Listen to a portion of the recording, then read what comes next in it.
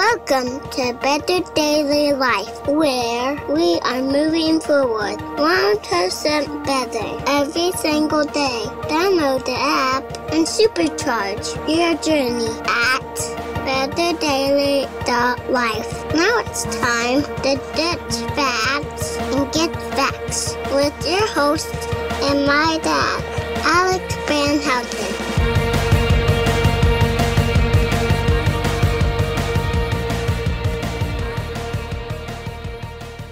What's up, Betterment family? This is Alex Van Houten in Better Daily Live. We are live here in Wild Wednesday, and today I've got a special treat for you because we are joined by Jerrad, and I only know you as Jerrad77 or 76, your username 76. in Better Daily. 76. I'm sure that's significant for a reason. You're a man who doesn't do things on accident. How are you this morning, brother? I'm doing great. Doing good. Thank you for joining me for Wild Wednesday. I wanted to highlight your recent experience in the Grow Ruck, and Correct. honestly, man, it just sounded brutal. So first of all, what did you do and why? Like, what was this event? How did you sign up for it? What is this thing?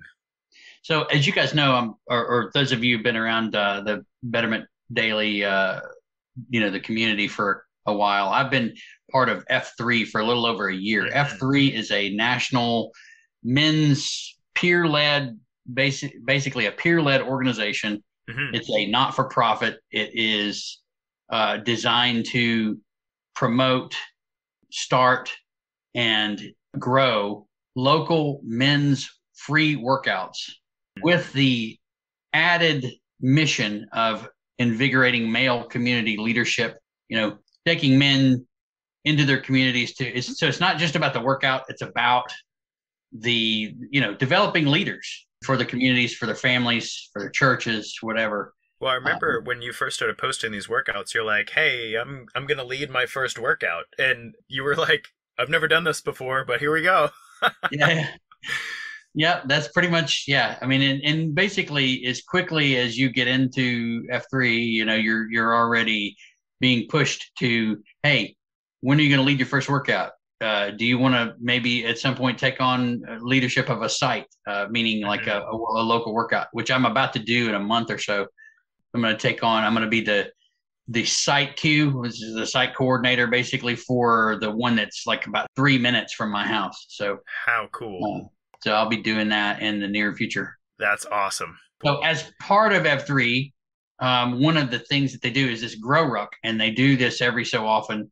It's essentially, if you're familiar with Grow Ruck or the Grow Ruck organization, they do different events. They do Grow Ruck Light, Grow Ruck Heavy, Grow Ruck Selection, which is like a Special Forces selection type thing. It's like 48 hours long, and wow, like they've done. I looked into that. There's like 520 some people have gone through it, and 37 have made it to the end. Yeah. No, well, I mean, isn't that the Special Forces? Like, isn't that how they train? I want to say I watched a documentary where 300 dudes show up, and they're elite military already, and by the end of the training, there's 20 something left, and like, exactly you're in. Yeah, they try to get into your head, and it's that kind of thing where they and so this Grow Ruck, it started basically, they were actually contracting out to the Go Ruck guys to come and do the cadre for these events. And it's essentially the same as a Go Ruck Tough, which is about a 12 to 15 hour event. It's overnight. It's high stress. In other words, they have there's nobody there patting you on the back. I mean, there's a cadre there to yell at you and kind of really push you, and it's military style training. And I mean, they're there to kind of get you all discombobulated on purpose. Like, the idea is what you do in times of high stress and limited visibility is what you need to be ready. You prepare for that so that when those times come in a not controlled, because this is in a controlled environment, right? It's high stress and limited visibility, but it's controlled. So like, if something goes wrong, somebody can go, hey, we got to stop. Sure. That's hurt. And the motivation or the idea behind it is that you would be able to handle times of high stress and limited visibility when it's not controlled. Right. And so it's very much that. So I signed up for this. And it's not like, and sorry to cut you off there, but in the military, that makes sense to people. People understand, like, oh, okay, you have to get ready for war where anything can happen. But some people don't quite get as a civilian, why does that matter? Why do you need to be able to hack it, or what do you need to know about what you're made of when everything hits the fan in an uncontrolled, high stress environment, as you said? And I generally argue business, fatherhood, husbandhood, life, like that can be a high stress, uncontrolled environment where nobody's patting you on the back. That's right. And the other thing is, you just never know what you're going to encounter in life. I mean, it's not some kind of like doomsday prepper kind of thing. It's more like you just don't know. I mean, you could be anywhere, and there could be an emergency situation. There could be a high stress situation. And, as a guy, I want to be able to be an asset and not a liability in those situations. And if I've got to carry somebody out of a place that's on fire, or whatever it is, heaven forbid, we live in a time when there's mass shootings and things like that. And so, I want to be the guy that's able to pull people out of that. And I don't want to be the guy who's just, not able to, who freezes and isn't able to do anything in those times. Exactly. Yeah. Very well said. So this event was coming up. It's part of the F3 processing community. And so you were like, I'm going to do that. That sounds like a blast. Like, when did you make this decision? So they posted it. I mean, it's something that everyone is encouraged to do. No one's obviously required to do it. It's all voluntary. You do pay for it. There is a cost involved. Not a huge cost, but it's not minimal either. I mean, you got to pay somebody to come yell at you. Yeah. I mean, there's actually quite a bit of, I found out there's quite a bit that goes on in terms of support. They have, a support staff, and they have lots of people there. They have people coming in from out of town. I mean, like, there's all kinds of things that money goes to. So it's not like it's not a profit center for anybody. Sure. And it was a couple hundred. I was less than $200. I think it was $175 to do the thing. But it is something that all the men in F3 are encouraged to do at some point. Yes. We'd like for everybody to try to do this, because the bigger part of that is that one of the factors behind it is they want to use this as a springboard to create growth in the organization itself. So you take back home these leadership lessons to your local workout, and then you try to draw more men in, try to do more things to apply these principles in your own community. So, and it's an initiating experience. Something like if you're in the world of men's discipleship or fellowship for any length of time, you know that one of the things we lack in today's world is an initiation for men. And any ladies listening to this, I know you guys have your own process of initiation into womanhood and whatnot. But for men, it's like something has to whittle you down till you have nothing left, and then you have to learn a very important lesson that you get to carry with you for, I hope, the rest of your manhood. And manhood is punctuated by events like that.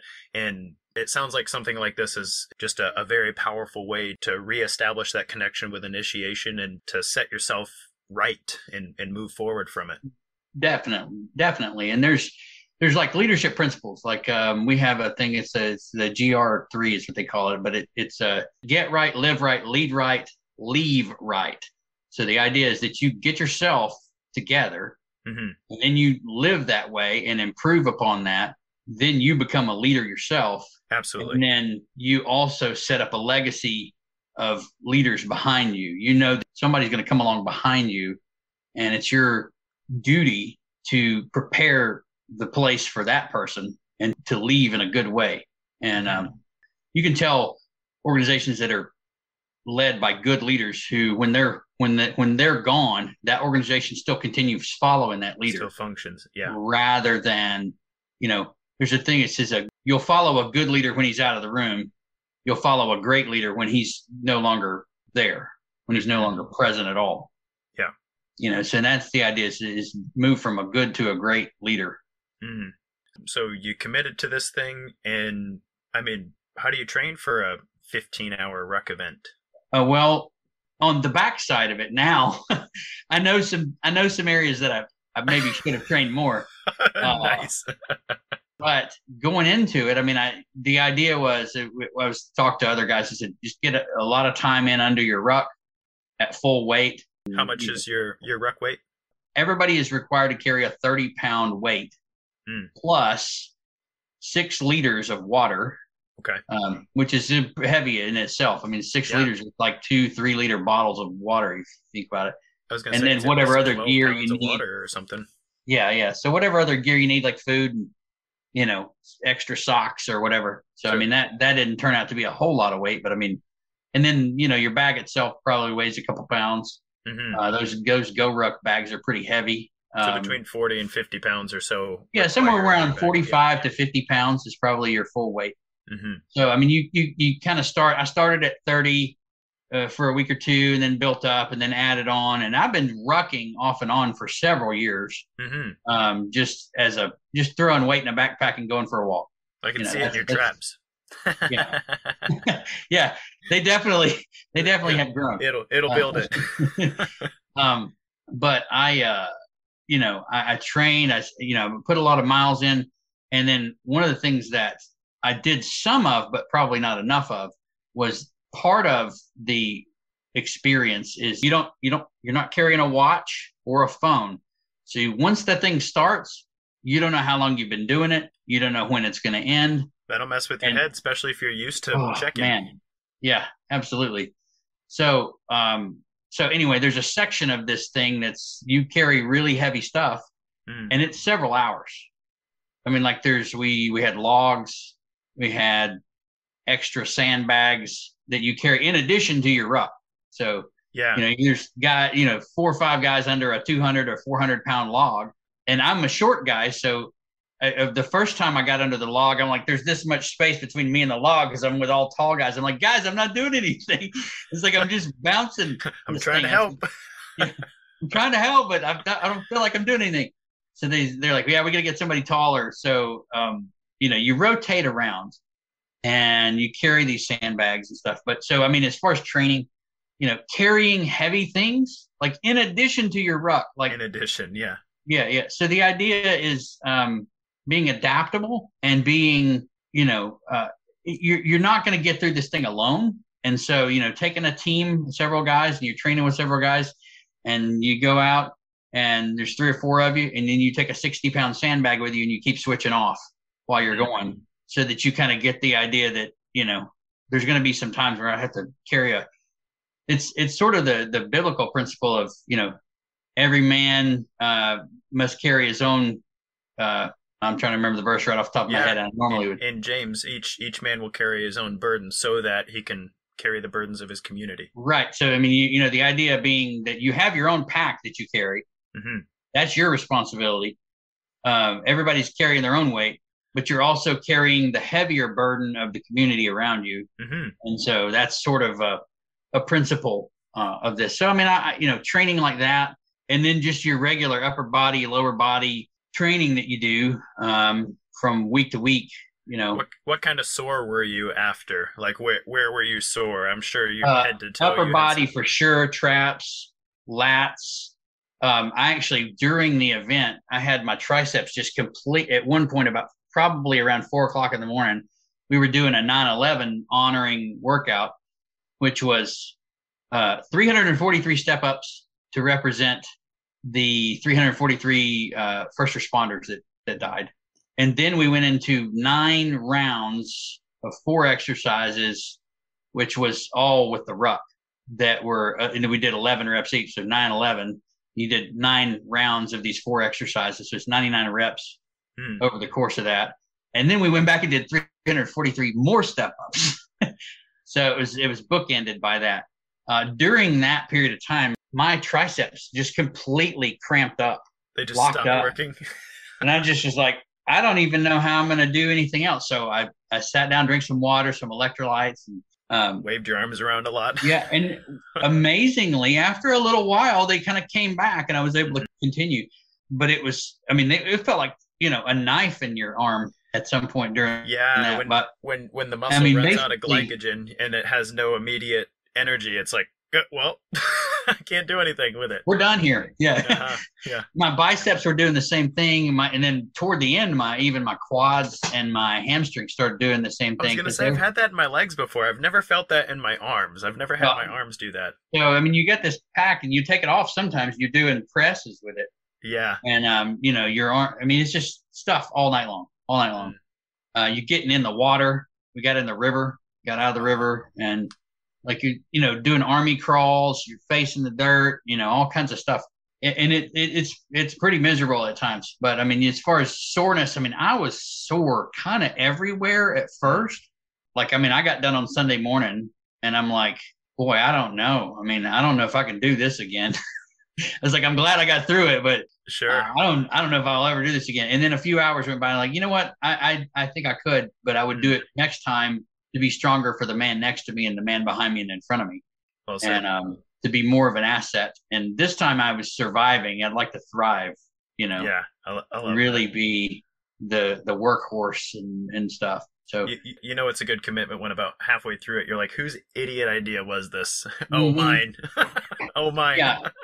And, I've heard people say this, like in doing endurance events, like a David Goggins type people talk about, you kind of go into, your head kind of goes into a really dark space. And I found that to be true. I found that to be really powerfully true in a way, because, there was a time where I was just like, I don't know why I'm here. I don't know what made me think I could do this among these guys who are so much stronger and better than me. And your brain starts going, why don't you just quit? And so you have to wrestle with that question. And everyone, from the toughest to the weakest man among you, every man in that group is asking the same question. Right. Yeah. And going, what in the world? I could quit right now. Right. But then you go, I've made it this far. If I quit, it'll be discouraging to the guy behind me. It might make him quit. Then you start questioning, well, I mean, am I slowing everybody down? Am I part of the, and so you really do have to kind of go through this place where in your mind you go, well, I'm not going to die. And even if I do, I'll pass out first. So I love it. And if I die, it'll be over. So that yeah. So, I mean, that's fine. So your questions are going to get answered of whether you can make it or not. You're going to ask. The psalmist calls that the valley of the shadow of death. Like that's the headspace, and that's actually like a biblical thing in the gospel too. That's what Jesus goes through before he starts his ministry. He doesn't do it in a ruck event. It's 40 days of fasting, but it's basically, he's boiled down to like, there's nothing left. He's in a very dark place, so dark that even Satan shows up to give him a hard time about it and really test his mettle, and like, that's kind of required, because on the other end of that, you can say, I kept moving. Yep. I kept one foot in front of the other. I kept on the mission. And one thing that I have heard repeated through my lead up to this is, on the other side of pain and suffering is greatness. And to push through that and to get to the other side of that, you go, wow, I was able to do this. And it's not a pat on my own back. Mm-hmm. It's just a pat on, it's just a thing saying, you know what, I did this. I pushed through. I was able to get through something. And I want to be better to help other men do the same thing. Mm-hmm. And that's sort of the motivation that you get through it. And you're not, because I didn't get through it and feel like I was at the pinnacle of a mountain and that I had just to, you were broken, man. I was like, no, I did feel like I accomplished something, but it was like, well, I did it. But I mean, I see areas, I see weak spots, I see blind spots that I go, I could have done better here. I could have done better here. And so it's areas of improvement. It'll make you aware of the blind spots. I'd like to address the audience as well. This, what Jerrad and I are talking about here, this is one of the reasons I do recommend doing an event now and then in your betterment journey, because an event can push you in a way that your normal training or your normal routine or your normal exercise it can't, and we have to go through that now and then. Some people have to go through it more than others. I'm pretty stubborn and hard-headed, so I like to make things hard on myself as often as possible, but because it takes me a while to learn the lesson. But either way, if you haven't done an event, I highly encourage you to find something that you're interested in, whether it's a rucking event like what Jerrad's talking about here. The Grow Ruck is what we're talking about, or it could be, for some people I've worked with, a 5K is kind of like that step for them. They've never traveled 3 miles on purpose with a group of people who might witness them die on the street, and that's very scary. So I encourage you, if you haven't done an event in a while, or you've never done one, start looking around and maybe even post it in the community. Tell us you're looking, and those of us who have completed something will show you what we've done in the past and give you some pointers. So Jerrad, can you share with us an instant in your event, if your memory serves, that you won't forget? Like, oh man, I remember that. Whether it's mundane or earth-shattering, what's something that you won't forget that you're going to carry with you? So throughout the night, you're split into 2 platoons. The group was. I mean, sometimes if there's more guys, they have more platoons, but in our case, it was 2 platoons of roughly 30 men. We started with 30 men each. There were 2 guys that did have to drop because both of them were injuries. Like one guy, he fell. There was a hole in the field, and he twisted his knee pretty bad right off that was in the first couple of hours, and he's like, "Oh man." And this is a tough guy, but he's like, "I'm gonna have to go to the urgent care. Like, there's something wrong." Yeah, I messed something up bad enough that I'm not going to be able to walk on this. Yeah. So, and he's actually, and there was another guy, I think there was another guy that broke his foot or something. So, dang. It just, because you're moving, it's easy to do. But I try to be careful. But through that, there was, throughout the night, there was different platoon leaders, different guys in charge. And not everybody gets a turn, but several people do. You have a platoon leader and an assistant platoon leader. I didn't get that this time, and that was okay. No big deal. One of the things they did is they took the youngest guy that was with us and the oldest guy that was with us. They made the youngest guy a platoon leader. They made the oldest guy an assistant platoon leader. Interesting. This young guy was 15 years old. Holy cow. And he led us this group of men from age 50 something to, I'm 46, and he was the youngest guy. So, I mean, you had some 20s, 30s guys, plenty of 40s guys, and a couple of guys over 50. And then the guy, I think that his assistant was maybe 54, 56 years old. But, he was a young man, and so he didn't do everything right. None of us would, because, again, it's high stress. They throw all kinds of stuff at you, like they'll say, okay, you're a casualty. So now not only do you have to carry all this stuff, but you got to carry this guy too. So that takes 2 guys or whatever to carry this guy for a while. So this young man stepped up and led for it was a good solid hour and a half. He was in charge. Wow. He did a good job. And his dad was also with the group. And in the last, probably, 2 or 3 hours of the event, his dad's feet were just cut up bad on the bottom. So I don't really know what was going on with his feet, but he said they're just destroyed. And so somebody else had his ruck. His dad had his arm wrapped around me, and I had his dad just kind of he's hobbling along, and I've got him plus my ruck, and he just keeps talking about how proud he is of his son. His son's leading, and he's just there. And so the whole time he's like, I'm overjoyed by how good he's doing. He said, I can't get over how much. And at the very end, when we did the patching ceremony at the end, they let him give his son the patch. And it was the most memorable moment of the whole thing. I mean, it was very emotional. All of us there had tears in our eyes. We're just like, wow, this is something special. Yeah, I got tears just you talking about it. And that meant something to me. I mean, I have a 15-year-old myself who is not ready for this kind of event. He does. I was going to say, poor kid. He doesn't know what's in for him.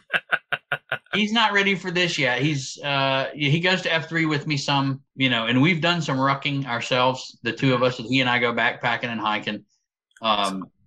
He's got some asthma issues and things. And so, I mean, I think that he would have a very, very hard time with this event through the night. But I think at some point maybe I'll try to encourage him to do that with me, because that was just so, the bond that it created between this father and son was intense, and the bond that it created between all of us men. And there's a whole, like, we have a Slack. You know what Slack is? It's an app where you kind of communicate back and forth. Yeah. So we have that's how F3 does a lot of communication. So there's a whole channel in there. There's a couple of channels really about this Grow Ruck event, and all this, everybody's now going back through there over the last couple of days and just sharing their insights. And that's been brought up time and time again, and how much that meant to everybody. And it's beautiful, just really beautiful. So I'll never forget that. So nothing like a father's love and for the son to rise to the occasion. That's for sure. Yeah, absolutely. And even if we haven't necessarily had that in our lives, just to see it is enough. Right. Which is super cool. Well, I wanted to ask, kind of on the tail end of this conversation, how has this made you better? And I know you've only had a couple days to process this. This sounds like something that's going to continue to inspire you and be an important part of moving you forward. But what can you share with us about how this has made you better? I think one of the key, well, there's plenty of takeaways, but one of the key takeaways for me right now so far has been, do something hard, but do something that's hard enough that you're not sure you can do it. You look at it and go, I don't know if I have that in me. And if I will keep doing that, I'm going to find out where my limits are. That's what one of the things that one of the leaders said at the end. He says, I got some bad news for you guys. And at the very end, he goes, you are now a pickle. And we're like, everybody goes, what? You've been pickled. He said, you can never be a cucumber again. Right. Because you know now what you're capable of. He said, I'm going to tell you, this isn't the end. Go do something harder. Do this again, but try to thrive next time. Do a harder event. Do something more. Do something, maybe it's not even as physically challenging. Do something that, you're not sure you can do mentally, or start some business or start some movement. Do something that you're not sure you can accomplish. And keep seeing where your limits are, and also don't try to do it all on your own either. Understand the importance of support around you, understand the importance of community. I mean, that's what we do here, is this community that we have is really important. This important, and the support that we give each other, and the little encouragement, the little comments that people make, and the likes, and all the stuff in this betterment community that we're part of, is we're not in it alone. I mean, so nobody has to feel like they're ever alone. So those are probably my two key takeaways. I think those are awesome, and I think that's really good advice for just pursuing better in general. I can't speak from a woman's perspective, but I think it's universal that we human beings are always capable of more than we know. And so in order to be better, like, it's kind of in the definition of what it means to be better. It's like, I really don't know. I don't know what the upward trajectory of this thing looks like, but I do know that if every single day I'm in pursuit of something that I'm not really sure I can handle, just a little, that I will either get better or find out that wasn't the right path. Right. Well, I mean, absolutely. One of the things that they do, they throw this at you at the very tail end of the event. We had what they call a sunriser, which is basically like a kind of a devotional. It's not necessarily a faith. I mean, there is some faith-based concepts and ideas in it, but it's not specifically a faith-based event. But that's mentioned from time to time. Right. But so at the sunriser event, you're basically, the sun has come up, and you know that there's some time left. You're just not sure how long. You're not sure how much of this is left. And you get to kind of the end of this sunriser event, and they said, do you have a little bit left in you? And you go and you think, okay, well, I know about how far it is back to the park. Are we just going to march back to the park, or what else are we going to do? And we got back to the park, and there was another 2 hours of pushing activity, really punishing, like, basically they were like, we were down to like 2 sandbags they're like, okay, you're a casualty, you're a casualty, you're a casualty, you're a casualty. So now we got 5, 6 casualties and 10 guys trying to carry all that. And then plus you're trying to carry that guy's ruck. And so this goes on and you're like, how long is this going to continue? It's like, I'm like, I wish I knew what time it was, because it's like, okay, I know that the event is somewhere between 12. It's usually not 12 hours. It's usually 14, 15 hours. And I know that we're back to the start. I know that I can see over there the finish line. I can see where they've got stuff set up for us to get coffee and all. And you're like, surely this can't go on, but it just keeps going on. And you're like, how? And so you think that you're done. You think that, man, I have got nothing left. I've made it back to the beginning. We're done. Yeah. And you think that you've got nothing left. And it's that David Goggins thing where he says, when you are just sure that you're tapped out and you're done and that's it, you got nothing left. He says, you're only at about 40%. You got 60% left in you. And the fact of the matter is that if that had gone on another 2-3 hours, I mean, everybody there would have continued as long as those guys pushed us. As long as your physical body would allow you. Yeah, at that point, you're like, I'm stuck with it this far. I'm not going to quit now. I mean, I don't know how long it could have gone on, but I mean, you're starting to think, man, how long? But you just kind of keep pushing. Yeah, and your physical body will tell you a lot of things about how much you have left that your will can definitely override if you have sufficient reason to do so. Well, and that's what I think. One of the points I've heard is that your brain says you're done, and your body starts trying to tell your brain, "Hey, you're done. No more. And that's sort of self-protective mechanism. But the idea is that if you can will yourself through that, there's a whole lot more on the other side. And yes, you need to listen to your body. But there comes a point where you can kind of go, all right, my body is trying to tell me I'm done, but I know that I can do more. I know I can keep going. And so I need to push through that. That's what that phrase, the spirit is willing, but the flesh is weak. That's what that means is right. In a way, your flesh isn't that weak. You didn't fall down in a seizure in the middle. Right. Like, it was saying, hey, stop, dummy. This is really hard. But it's weak in the sense that it doesn't want to go there. And, right. It's survival and protection. If you're there all the time, you'd probably die from the stress, if that's how you lived your life. So there's a reason for that. But to know that the spirit or the conscious ability to move past that place in your life and then to carry that with you every day going, I wanted to do that, but I don't need to. I felt this way, but I didn't need to act on that. Yeah. I didn't feel like I had anything left, but you know what? I spoke kindly instead of blowing up, like I tapped that little extra because there is more in there and I found it once, and you carry that with you. So one little funny thing that I noticed, I was in the grocery store yesterday and I had one of those little baskets, and then you start putting stuff in there, this thing starts getting heavy and you kind of let it hang down by your side. So I'm like, you know what? I can hold this like that, in my crooked arm. I'm going to hold it like this, and I'm just going to see how long. I'm going to see if I can just carry it like with my arm crooked the whole time. And I did. It's like, that's not a big deal. Like, it didn't feel like anything.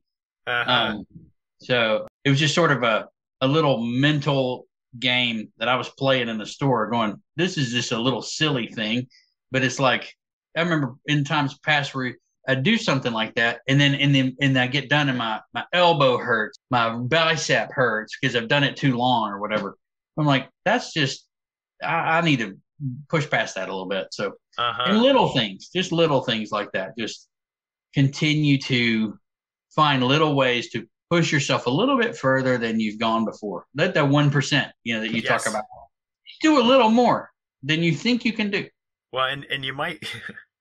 1%'s like an everyday thing. I think in this event you got like a good 15% out of one night. It sounds like. Yeah. It's hard to quantify, but Well, I want to respect your time here, Jerrad. I do want to close this down by praying over you. And actually, I think given what you just told us, it's worth praying over your son as well. Would you mind sharing his name with us so I can include him in the prayer? His name's Duncan. Duncan, awesome. Yeah. Well, then I'm gonna pray over you and Duncan, and I'm gonna close out our time here. Absolutely. Father God, thank you so much for the opportunity to spend time with Jerrad to celebrate his win, and thank you for laying in his heart this Grow Ruck. Thank you for not leaving him in the valley of the shadow, and I pray, God, that he'll carry with him what it feels like and what he learned when he's got nothing left to find something more that he didn't know was there. God, I also pray for his son Duncan, whether it's this particular event or another opportunity in the near future. God, I pray that Jerrad and Duncan will get to experience what he got to witness with that father and son in the event, that passing on of pride and grit and strength and authenticity and integrity, that he'll get to experience that with his son, and that you'll give his son the spirit and the health of body to manage that, because we all, as men especially, need to know what's at the bottom of us and that we can still move past that. God, thank you for Jerrad. Thank you for his presence in our community, and thank you for this win. In Jesus' name, amen. Amen. Brother, thank you so much for joining me. Do you want to leave everybody with anything, or can we call it a day? Just one last thought. Keep going. Keep pushing, and do a little bit more than you think you can do.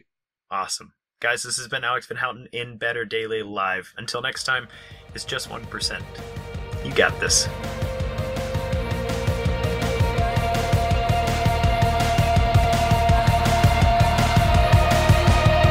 Thank you for joining us for your 1% better. Be you, just better, in mind, body, and spirit. Go to betterdaily.life, download our app, and check out our 5-star coaching resources. We all have a cross to carry. It's lighter when we do it together. Go to betterdaily.life today.